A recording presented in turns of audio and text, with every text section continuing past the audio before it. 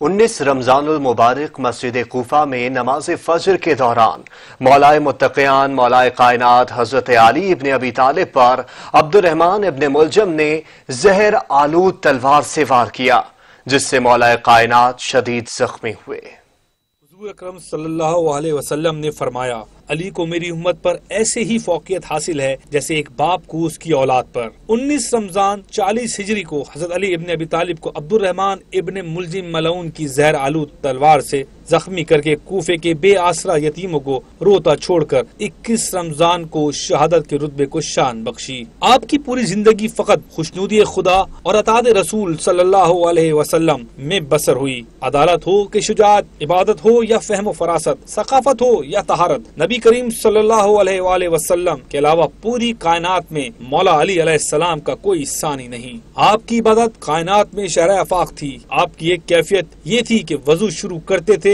تو چہرے کا رنگ بدل جاتا تھا کہ رب العالمین کی بارگاہ میں حاضری دینا ہے۔ نماز ادا کرتے ہوئے لرزتے رہتے تھے کہ میں اس کی بارگاہ میں کھڑا ہوں جو روز قیامت کا مالک ہے، جس کے قبضے قدرت میں پوری کائنات ہے اور کسی کا کوئی اختیار نہیں۔ زرار بن زمرہ صحابی جو امیر المومنین کے خواص میں سے تھے، فرماتے ہیں کہ خدا کی قسم علی یقین کامل کے مالک تھے، ہر لحاظ سے قوی، حق بات کہتے تھے، عدل پر مبنی فیصلے کیا کرتے تھے۔ آپ کے وجود سے علم کے سوتے پھوٹتے تھے، تمام وجود سے حکمت کے موتی جھڑتے تھے، دنیا اور اس کے رزق برق سے وحشت کرتے تھے اور رات کی تاریکی اور اس کی وحشت سے مانوس تھے۔ خوف خدا میں ان کی آنکھوں سے مسلسل اشک رواں تھے، طویل فکر کے مالک تھے، ہاتھوں کو مل کر اپنے آپ کو ملامت کرتے تھے اور اپنے رب سے مناجات کرتے تھے، موٹا کپڑا پہنتے تھے اور روکھی سوکھی روٹی پر گزارا کیا کرتے تھے۔ خدا کی قسم وہ ہمارے درمیان خود ہم جیسے تھے، جب ہم ان کے پاس جاتے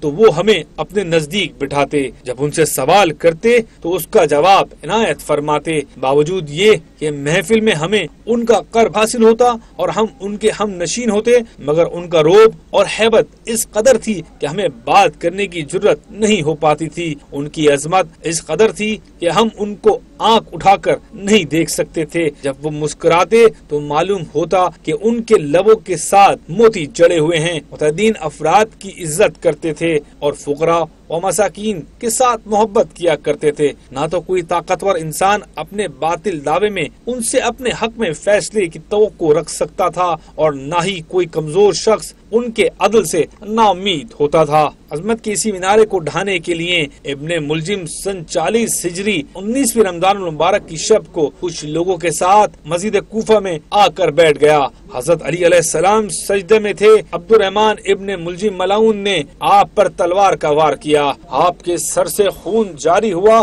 آپ کی داڑھی اور محراب خون سے رنگین ہو گئی۔ اس حالت میں حضرت علی علیہ السلام نے فرمایا، کعبے کے رب کی قسم میں کامیاب ہو گیا۔ پھر سورہ طہ کی اس آیت کی تلاوت فرمائی، ہم نے تم کو خاک سے پیدا کیا ہے اور اسی خاک میں واپس پلٹا دیں گے اور پھر اسی خاک سے تمہیں دوبارہ اٹھائیں گے۔ حضرت علی علیہ السلام اپنی زندگی کے آخری لمحات میں بھی لوگوں کی اصلاح و سعادت کی طرف متوجہ کرتے رہے۔ انہوں نے اپنے بیٹوں، عزیزوں اور تمام مسلمانوں سے اس طرح وصیت فرمائی، میں تمہیں پرہیزگاری کی وصیت کرتا ہوں اور وصیت کرتا ہوں کہ تم اپنے تمام امور کو منظم کرو اور ہمیشہ مسلمانوں کے درمیان اصلاح کی فکر کرتے رہو، یتیموں کو فراموش نہ کرو، پڑوسیوں کے حقوق کی رعایت کرو، قرآن کو اپنا عملی نصاب قرار دو، نماز کی بہت زیادہ قدر کرو کیونکہ یہ تمہارے دین کا ستون ہے۔